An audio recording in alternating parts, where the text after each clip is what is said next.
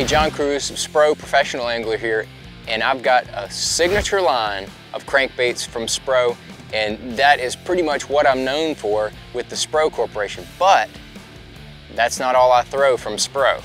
I have caught a ton of fish on the Spro Bronzeye Frog 65. Now that's the original. That's the frog that basically put frog fishing in mainstream bass fishing within the last 10 years, man. And I have caught a ton of fish, especially in tournaments on this bait. Now, anytime the water temperature gets above, I'd say about 60 degrees, that frog is liable to come into play. And as Dean Rojas has shown us over the years, don't pigeonhole frog fishing just over top of matted vegetation. Of course, it's really good over matted vegetation, but it's also pretty good around open water.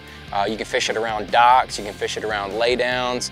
It's much more versatile and much better bait than anybody had ever realized until he basically showed the world how many different times of the year that thing works. And like I said, anytime that water temperature gets above 60 degrees, all the way through the fall, the shad start coming back up shallow in most parts of the country in the fall. The frog definitely works all through that time period, and then you get late into the year, the water temperature falls below 60 degrees, that kind of takes that frog fishing back out. So that's kind of the magic mark for me in my personal fishing, is that 60-degree mark when I'm going to be throwing that frog.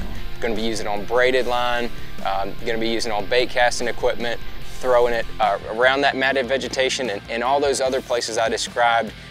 Don't just think it's only in that vegetation. Throw that frog anytime you want to get a topwater bite. You're liable to catch a big one like I do all the time with that Spro Bronzeye 65.